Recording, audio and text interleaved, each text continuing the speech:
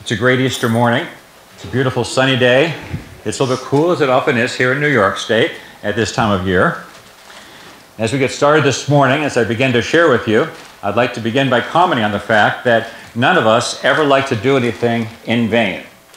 We don't like to do things in vain. Now, things can start off small that you can do in vain. You can be tying your shoe in the morning and the shoelace breaks. And in vain did you just tie your shoe. You've got to start all over again. That's a little thing. Or it might be something that's a little bit bigger thing. It might be a project that you're working on. And I was thinking of Gary in this sense, in terms of you might be working on a car project or something like that. You get everything all put back together again. The rest of you, it could be a different thing other than a car. And just as you get the carburetor rebuilt, or the transmission put back in the car again, or the engine put back in the car, you see this one extra piece. And you sigh because that had to go on the very inside. So in vain did you put it together. You got to take it all apart and put it into where it has to go. Sadly enough, I think all of us that have done home projects have realized they sometimes put extra pieces in those different projects, which you don't really need anyway. You can just throw them away. I'm joking on that. But you kind of feel that way. You wish it was something that you had remembered. Or sometimes you can have the agony of soul when you realize that you've invested years of your life in something and it has been in vain. It could be a business. You might have invested a number of years trying to get something off the ground, get it started, had a vision, had a hope, and it just wasn't going to make it. Could have been a farm. Many people start off with farms and ideas of what they're going to do. Maybe they're going back to homesteading. Maybe they have some sort of a commercial application in mind. But after a while, you just realize it's just not going to make it. And all that time, all that energy, all that effort is wasted. Or it could be a ministry. A person could have invested a great deal of time into something that they've tried to do to accomplish for the Lord and for His glory. And yet, after a period of time, you just realize it's not going to go any further as far as whatever that project might have been. On his second missionary journey, the Apostle Paul traveled from Athens to Corinth. It was right after Paul preached the famous sermon on Mars Hill. And on Mars Hill, he had preached, and he had begun his preaching by talking about how he was preaching, and he was representing the unknown God at that particular time. That's the end of Acts chapter 17. You finish Acts chapter 17. Chapter 18 starts off by saying that Paul traveled from there, and he went to Corinth. You read on down through Acts chapter 18, the first few verses, and describes his ministry in Corinth, and how he taught and preached. And you read further and you realize he had a ministry there for a year and a half. And he was preaching, he was teaching there in Corinth for a year and a half. And finally, with some opposition, he ended up having to move on. And he left that particular town. He headed to Caesarea, and then from Caesarea on back to Jerusalem. And that was the end of his second journey.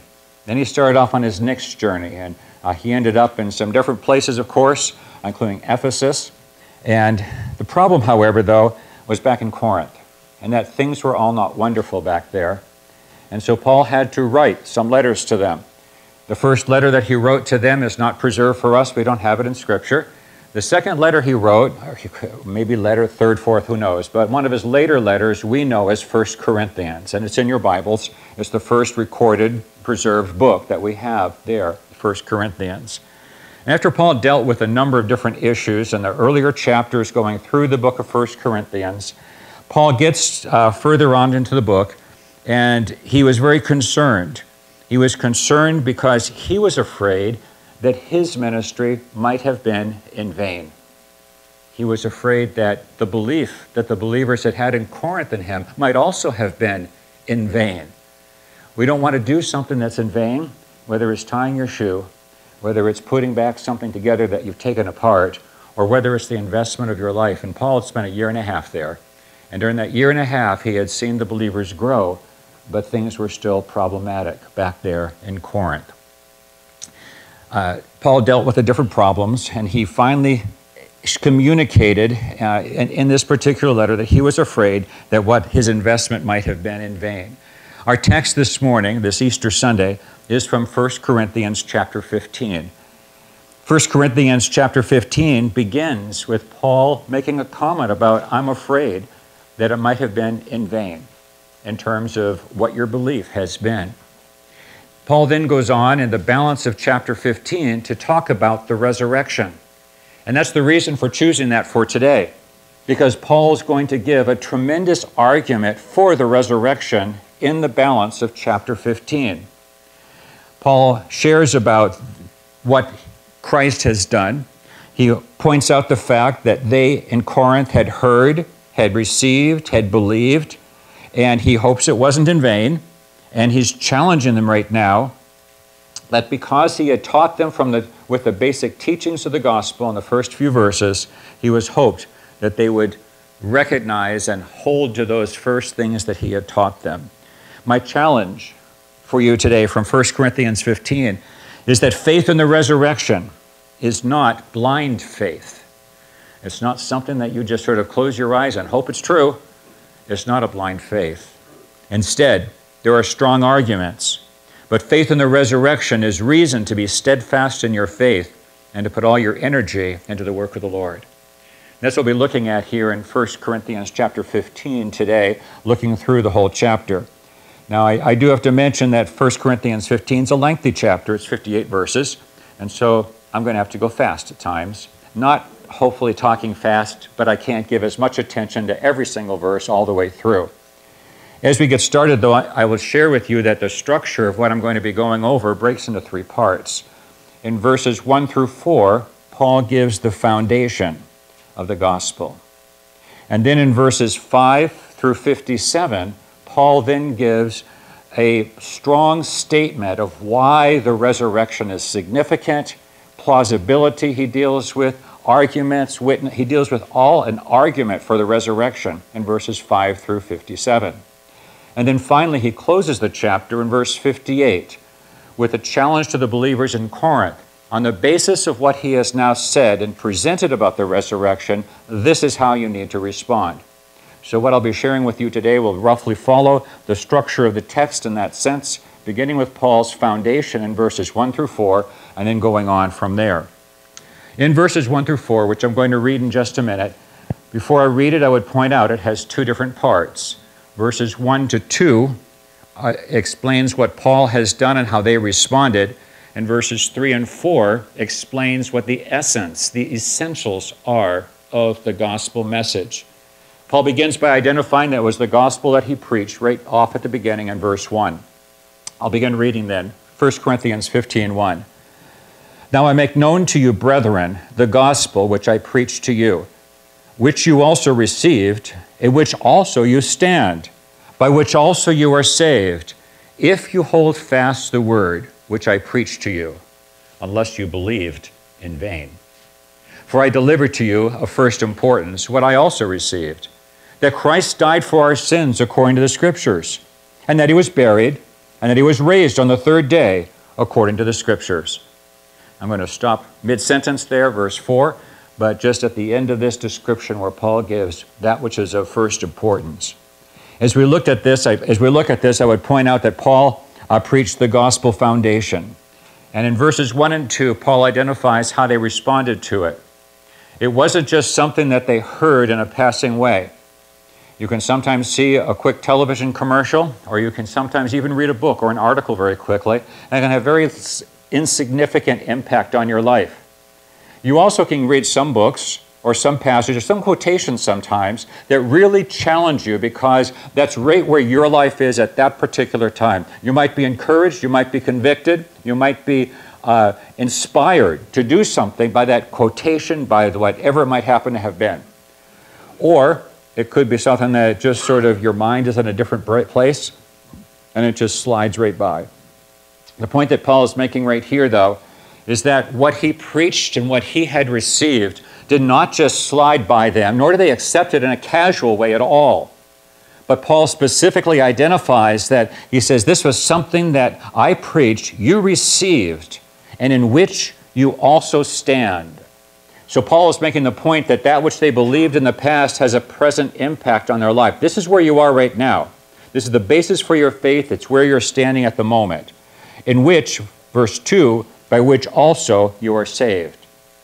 And Paul says the gospel of the Lord Jesus Christ was the means by which you were saved when you put your faith and trust in him when I preached to you so many years ago during the time that I was with you there in Corinth, back in Acts chapter 18. But then there's the condition in the middle of that verse. If you hold fast the word which I preached to you. There's a challenge here that's underlying what Paul is saying. He said, it's important that you hold on to what you've received already. It wasn't just something that you made an academic agreement with or that you made a passing commitment to. He says you have to hold on, if you hold on to that which I preached to you, unless you had believed in vain. And Paul presents here at the beginning of this chapter a challenge for them to consider in light of what has been influencing them that he's going to speak to in the middle of the chapter right here. He's challenging them to consider, are they going to hold on? Now, Paul then goes on the next two verses and is very clear about what the essence is of the gospel message. And we understand the gospel message is certainly the message of John 3:16. God gave his only begotten Son, that whoever believes in him should not perish but have everlasting life.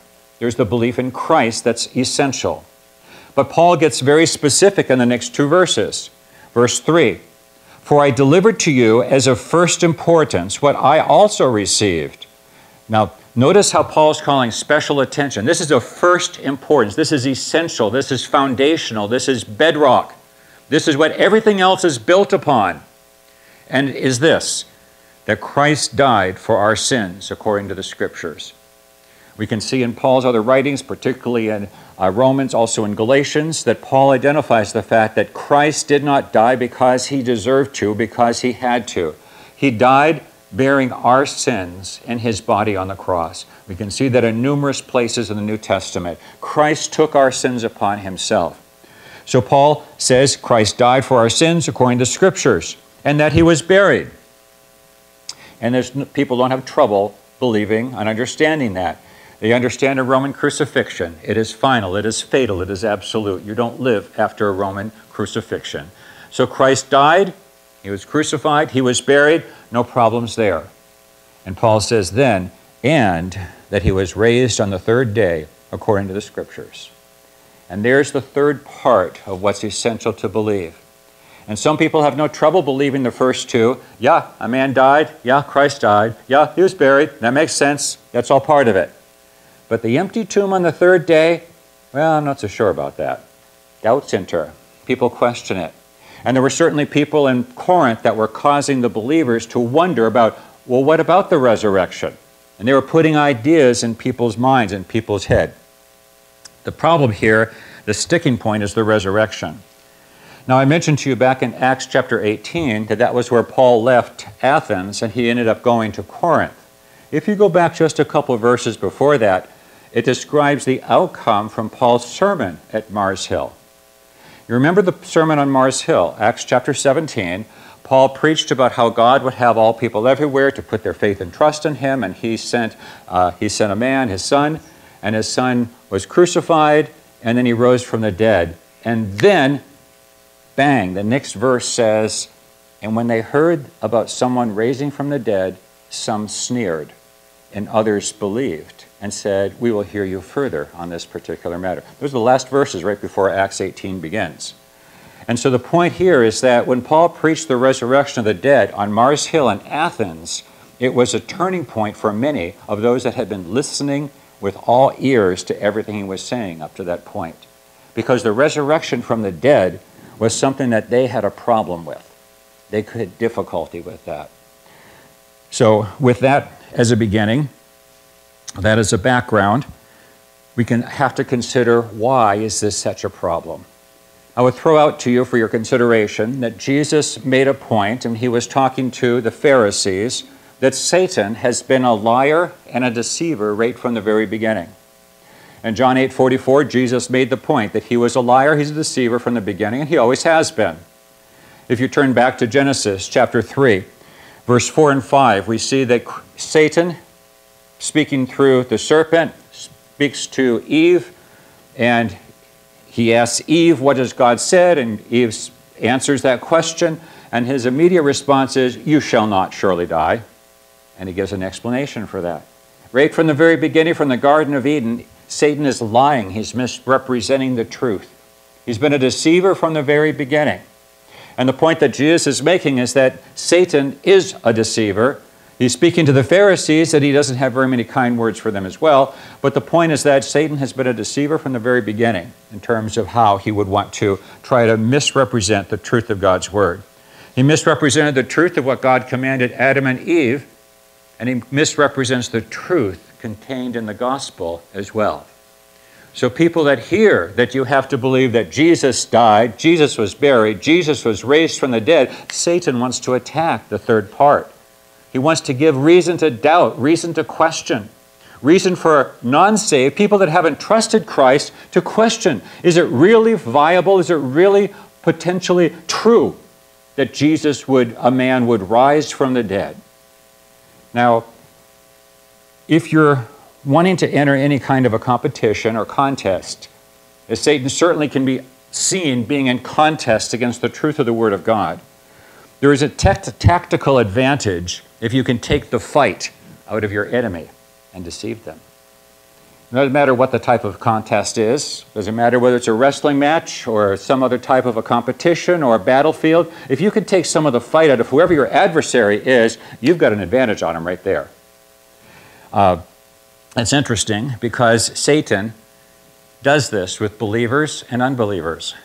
You see, if he can get people to doubt the truth, he has a tactical advantage because believers no longer have a reason to put their heart fully into trusting and serving God.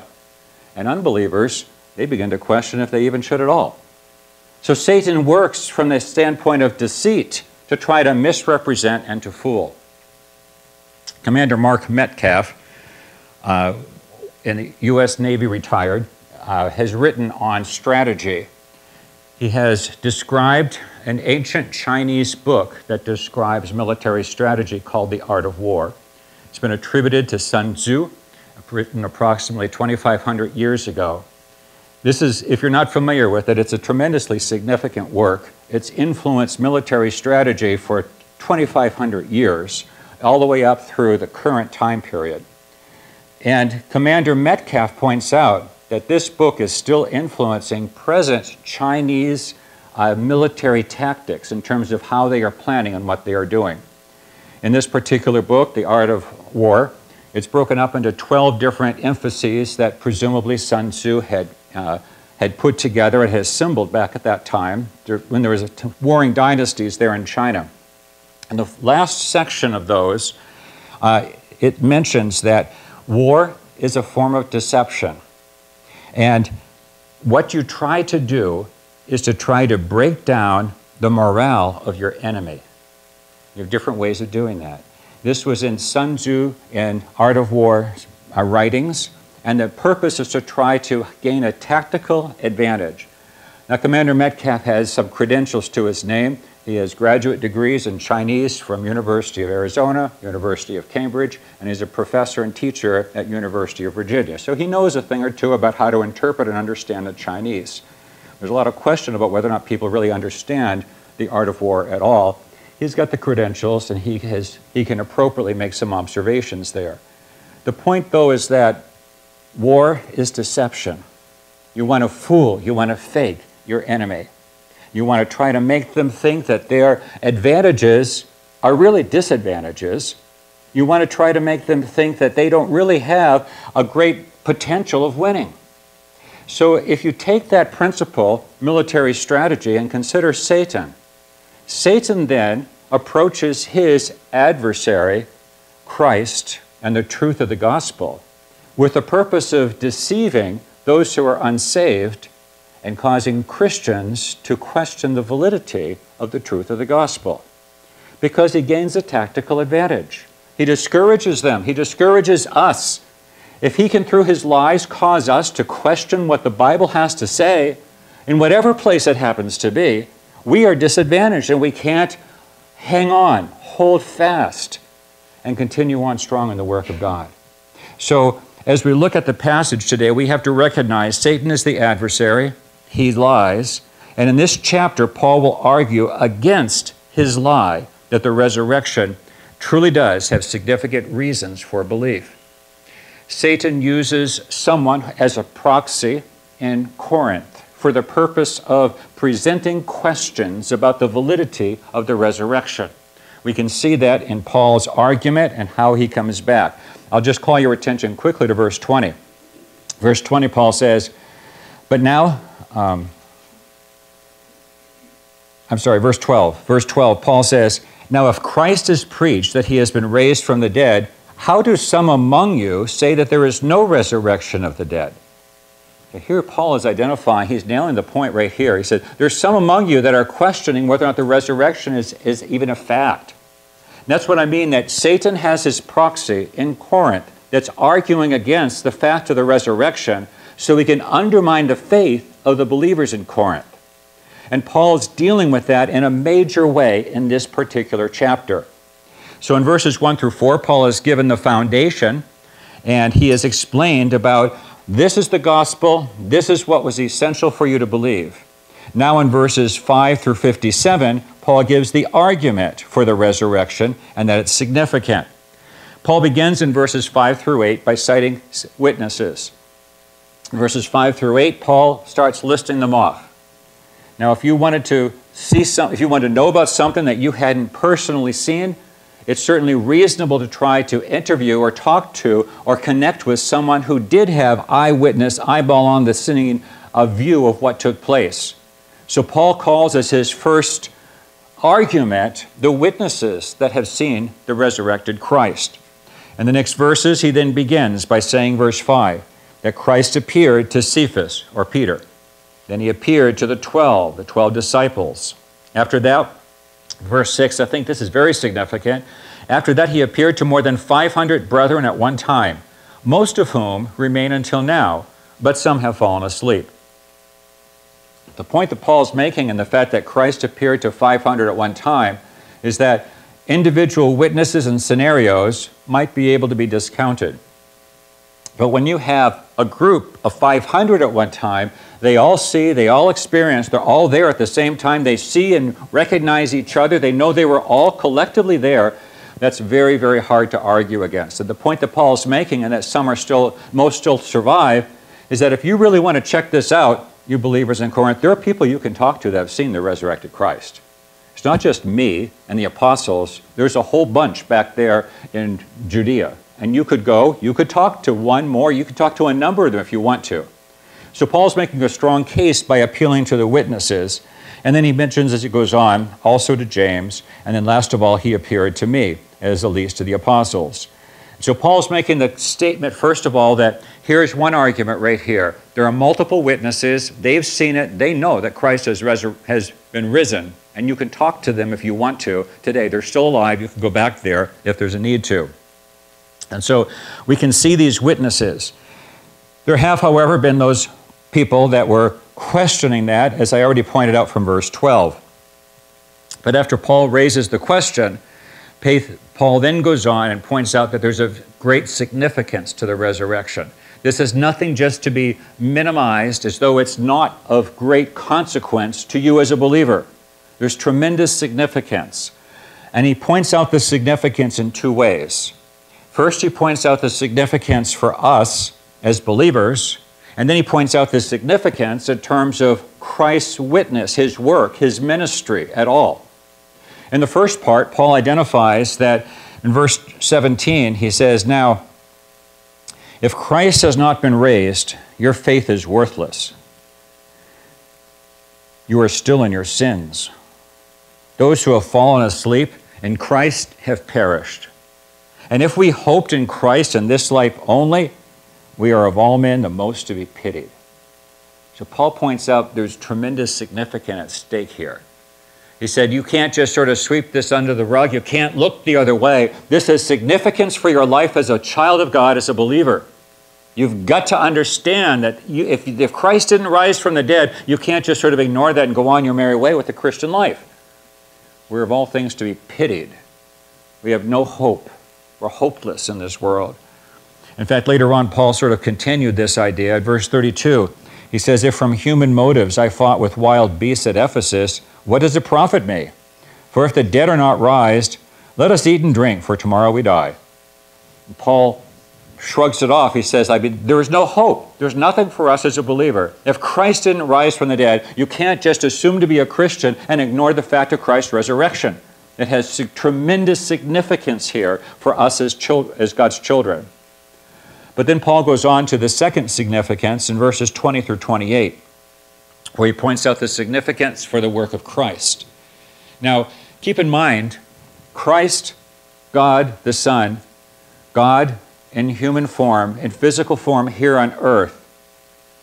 All of the Old Testament has been pointing and looking forward to that. The whole book of Hebrews points out how Christ has fulfilled all the sacrificial system.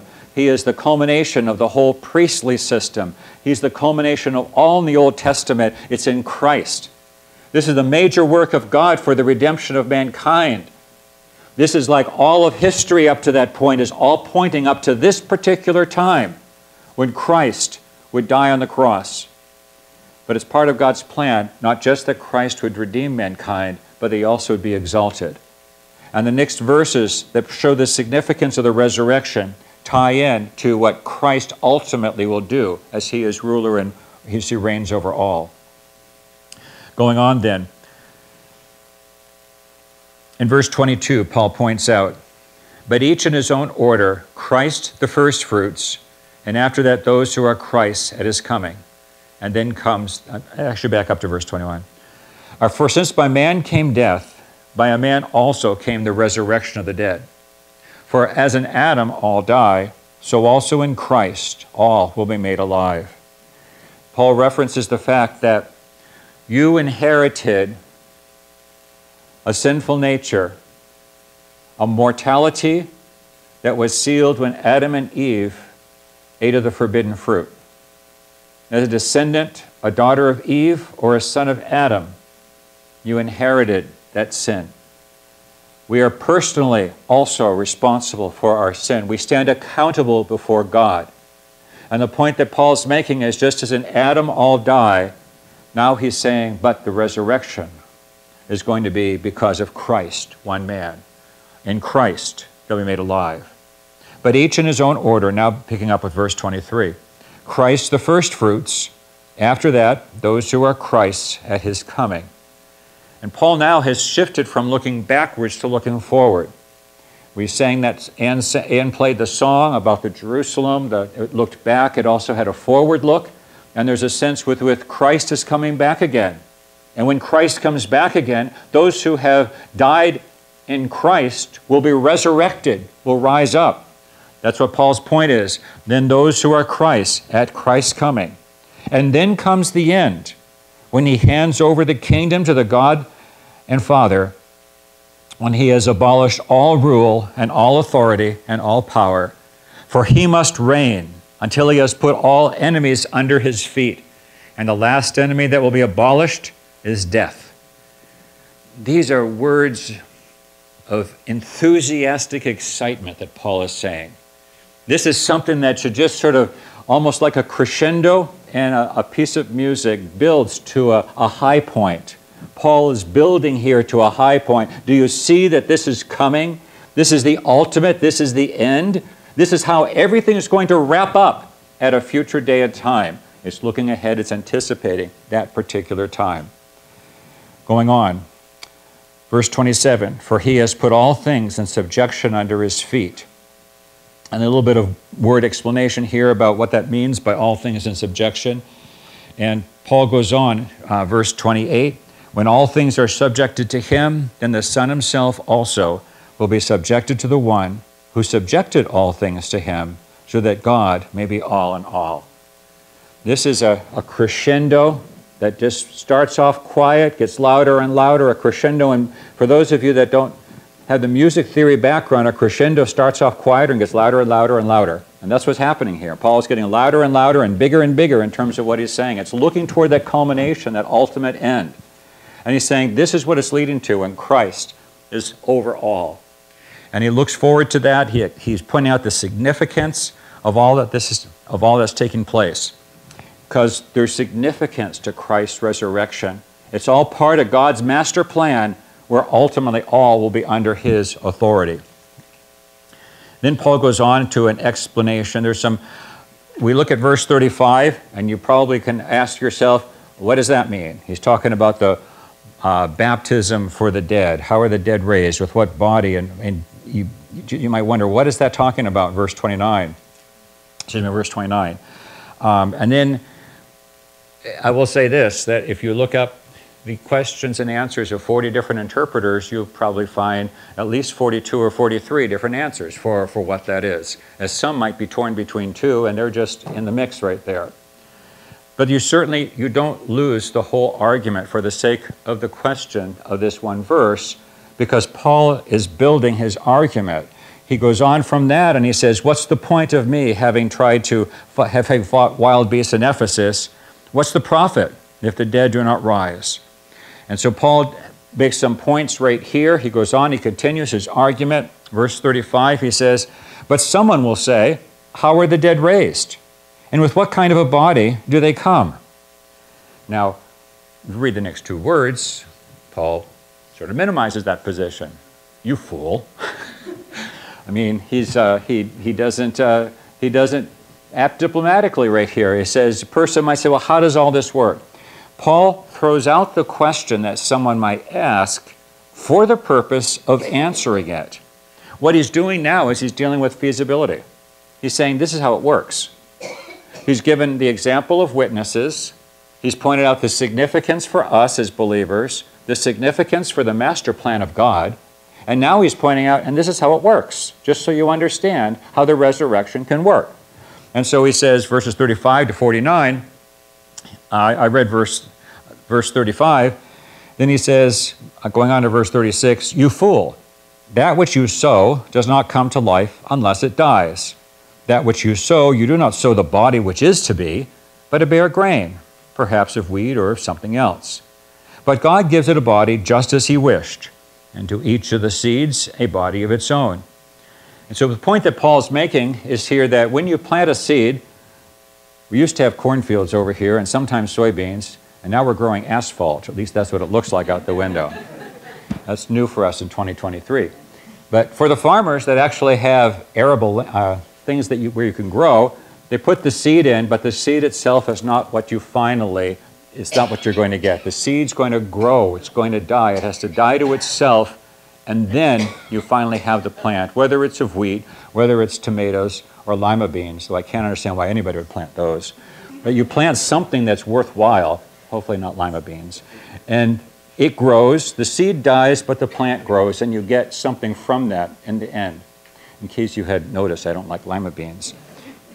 The point that Paul's making is that what you sow is not the end result. You sow one thing, but it grows up in a different plant. And he's saying the same thing with the resurrection from the dead. The body that we have, that you have, that I have today, has to die. But my body has to die in order that I might have a new body and a new life. And that's the point that Paul's making. This is how it works. You question how it happens, how it works. The body you got has to die. And then, after that, then you have the resurrection from the dead. So Paul goes on and explains how it works in verses 35 down to verse 39. Verse 42, he says, so is the resurrection from the dead. It is sown a perishable body. It is raised an imperishable body. It is sown in dishonor. You certainly think about the gradual decline, just natural course of life. We're all going to die. And for those of us that have more gray hairs than some of the rest of you, we feel it in our bodies. And in our bodies, we know that we can't do the same things we could when we were in our 20s. We wish we could.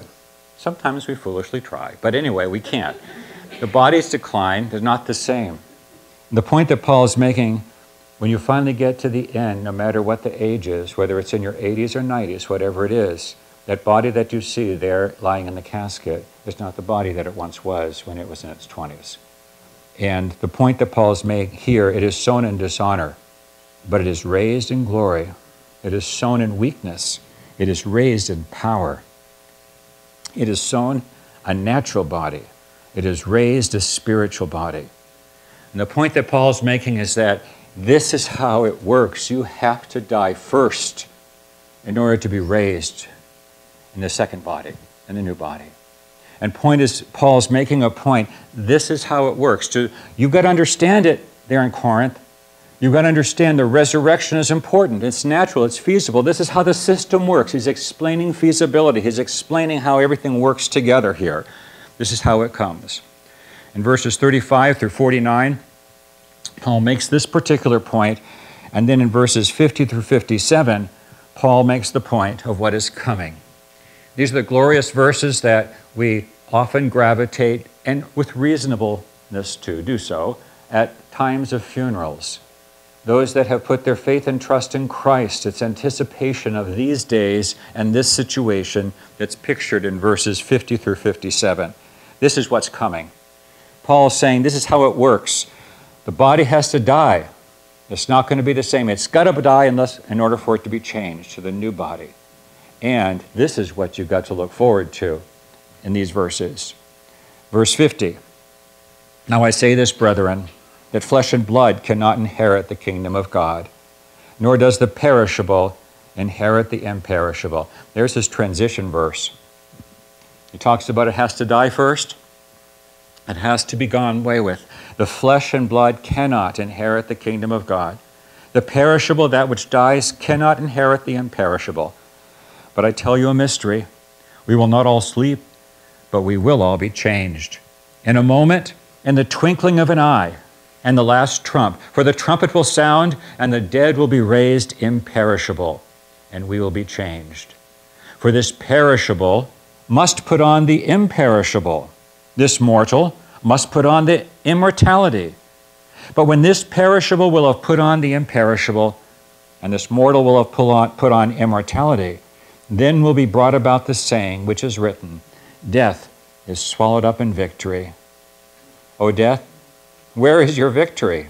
O death, where is your sting? The sting of death is sin, but the power of the sin is the law. And thanks be to God who gives us the victory through our Lord Jesus Christ. Amen. Those are wonderful, wonderful promises. And Paul's making the point, this is what you have in the resurrection. Remember what he had said earlier? He said, if there's no resurrection of the dead, we are of all people most to be pitied. He says, we're without faith, we're without hope. Those who died in Christ, they're perished, they're gone. And I fought with wild beasts, and I faced persecution and torture unnecessarily if the dead are not raised. And Paul says, this is what we have to look forward to. This particular day, this particular time, thanks be to God who gives us the victory through our Lord Jesus Christ. In doing so, Paul has finished his argument in terms of why the resurrection has a reason for faith. I spoke at the beginning and I said that faith in the resurrection is a faith that must be exercised. But it's not a blind faith. It's not just, there's no basis for it. Paul's given almost a 50-verse explanation here about why the resurrection is significant and important. So then Paul wraps around again in the last verse, verse 58. And in verse 58, he says, the resurrection can be believed in, and it's a reason to go on for Christ. He says in verse 58, therefore, my beloved brethren, be steadfast, unmovable, always abounding in the work of the Lord, knowing that your toil is not in vain in the Lord. I'd like to point out two commands in this particular verse. The idea that he has about being steadfast, unmovable, I believe that with the structure that Paul is making a singular point here that ties into what he said back in the first verses. In the first verses, he says, you are saved, verse 2, if you hold fast what I preached to you. That's where Paul got started. Hang on. If you hold fast. Now at the very end, he's saying, hold fast, be steadfast, be immovable. His command here is that you need to hang on to your faith, hold fast, hold strong, hold secure, hold tightly, grasp on. Paul's saying, hang on to that. Hold on to that tightly. There's a reason for it. I just gave you 50 verses explaining it. There's a reason to hold on to that. And then he says, secondly, always abounding in the work of the Lord. You see, the believers in Corinth could have been discouraged because of those that were questioning the resurrection. Do you remember what I pointed out about Commander Metcalf and what he has observed from the art of war and Chinese military strategy? Part of that is to discourage the morale of your enemy. You keep him discouraged, and he doesn't have as much of the fight left in him. He's not as committed anymore. And so Satan, who has been a deceiver, and Commander Metcalf's point is that Chinese military warfare is always based on deception. And it's always based on trying to deceive and to try to fool and fake out the enemy based upon the art of war. And so if Satan, the master deceiver, wants to be opposed to the work of Christ, what better way is there than that he can undermine your faith as a believer and make you question any of the truths or promises in God's Word? Now, by way of application to now 2,000 years later, I believe that by and large, within our Christian community, we accept the resurrection of Christ from the dead. We may not have quite as many detractors as they might have had in Paul's day, but the methods of Satan are the same.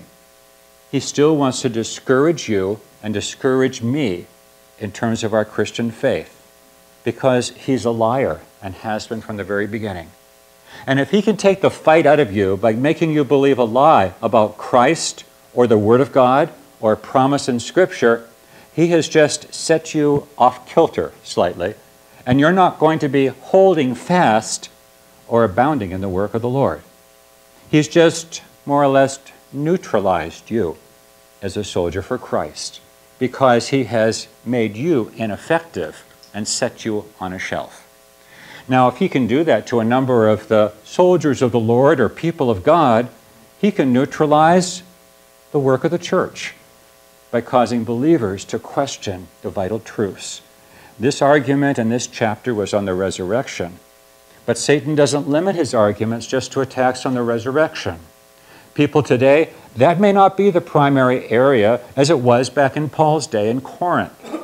I would throw out to you for your consideration several of these, and imagine how these can cause the people of God to shrink back from holding on or shrink back from the work of God at all. What if Satan were to present to you the lie that your prayers are not that effective? You've been praying for that prayer for the last 15 years. You've never seen an answer to that prayer. You see, God doesn't really care. He doesn't know about that. In fact, there are more things in this world that God cares about than what you're praying about right now. And Satan gets you to stop believing that your prayers are effective. That's a lie. It's a lie from Satan, and Satan knows he can neutralize your power if he gets you to believe that lie. Or what about a different lie? He says, I know the Bible preaches and says something that you can be completely forgiven. Your sins are forgiven by the blood of Christ. They were nailed to the cross, but not your sins.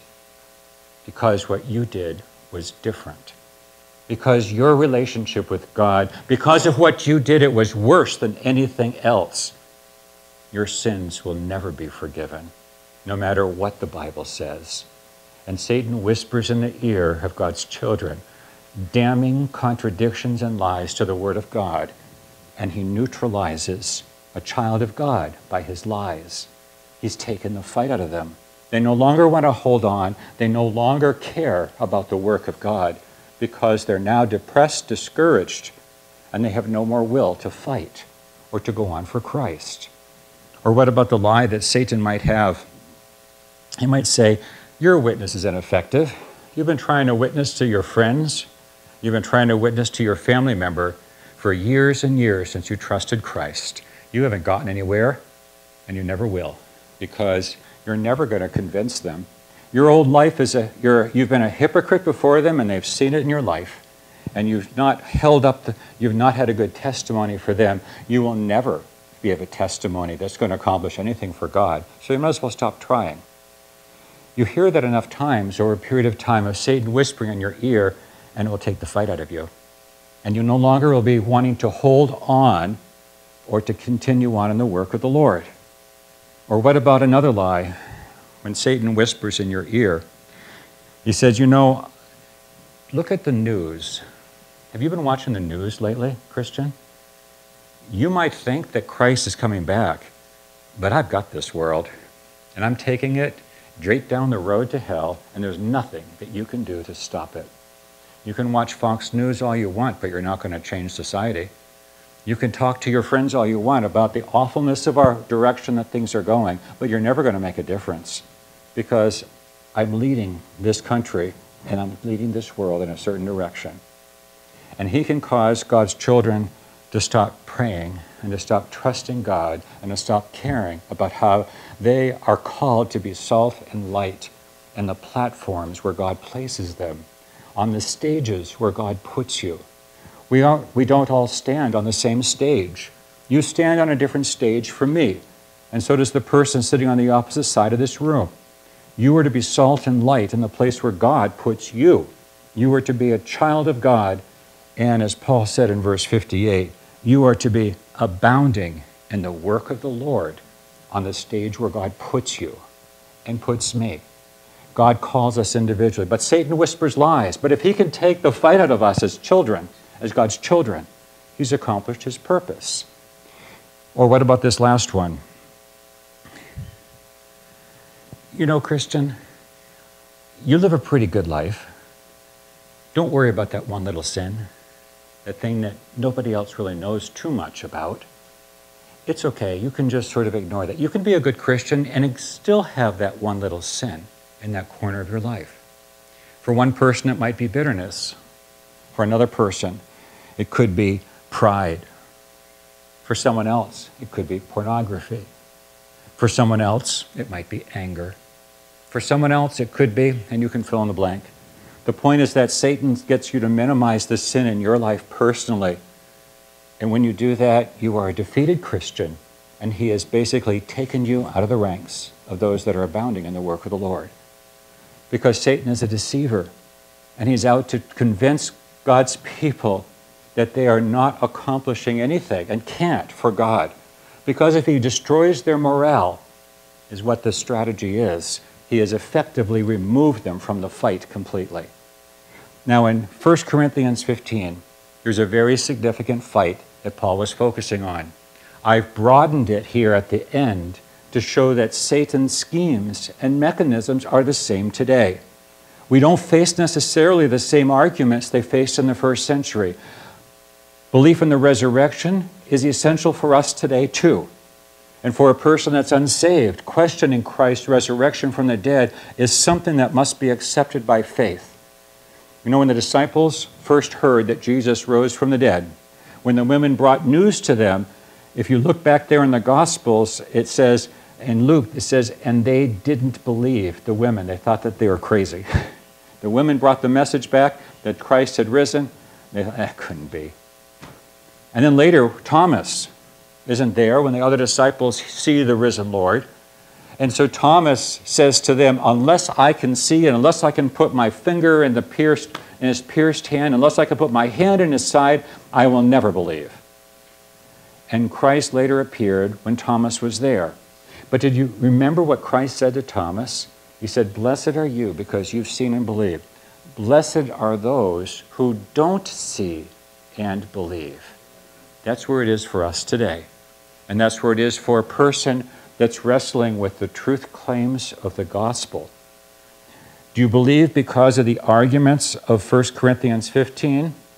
No. Are the arguments there? Yes. But it's a matter of faith. It must be accepted by faith.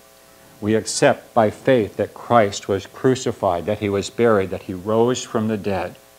We have reasons to believe it, but we base it on faith, not just the reasons. The reasons can be argued against. It's a matter of faith. The disciples didn't believe at first, and Thomas, when he interacted with the Lord, Christ said, blessed are those who do not see but yet believe. In other words, they believe what the Bible has to say. We have a Christianity based on faith. It is based on faith in what God's finished work has been. It's faith that Christ was crucified, buried, and rose from the dead. And we celebrate that today on Resurrection Sunday, on Easter. So the challenge I would have for you today going back to the very beginning, is faith in the resurrection is not blind faith. There are strong arguments, but faith in the resurrection is reason to be steadfast in your faith and to put all your energy into the work of the Lord. In verse 58, Paul said, "Be steadfast, immovable, always abounding in the work of the Lord." And then he gives the reason in the last part of this, knowing that your toil is not in vain in the Lord. Now I'll tie back to the first verse on vanity.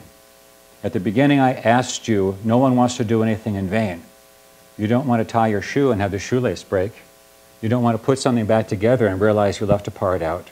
You don't want to invest your life in a work, a business, a farm, or a ministry for a year and a half and have it turn out in vain.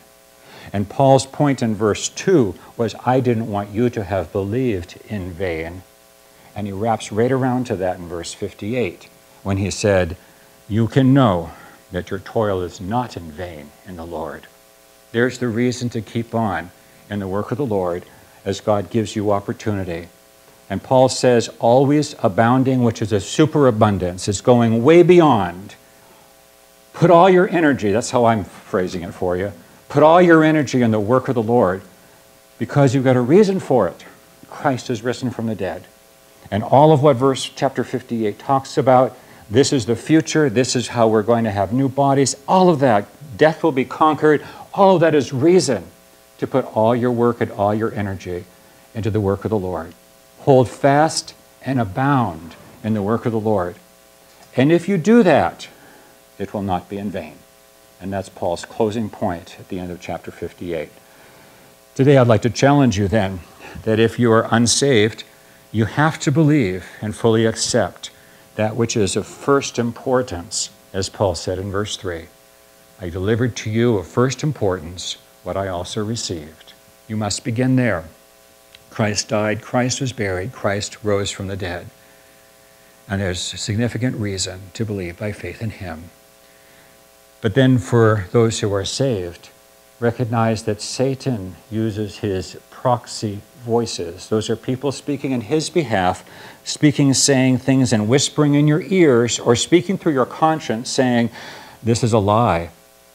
Your prayer is ineffective. This is a lie. And this is a lie that he's saying, no, the Bible says that, but it doesn't apply to you. Or, no, your witness is really not that effective. Or, no, evil is going to conquer and triumph finally. Or, no, your little sin is not that big a deal. You can just sort of ignore that and go on living a Christian life, and probably every other Christian in the church probably has something like that too, so therefore don't worry about it. But if you have that and harbor that lie in your heart, you are not holding fast, and there's no way you can abound in the work of the Lord. Paul says, hang on, be steadfast and immovable, always abounding in the work of the Lord, knowing that your toil is not in vain in the Lord. It's all by his grace, it's all by what he has done. Paul pointed that out too in one of the verses. That's where we have to rest today.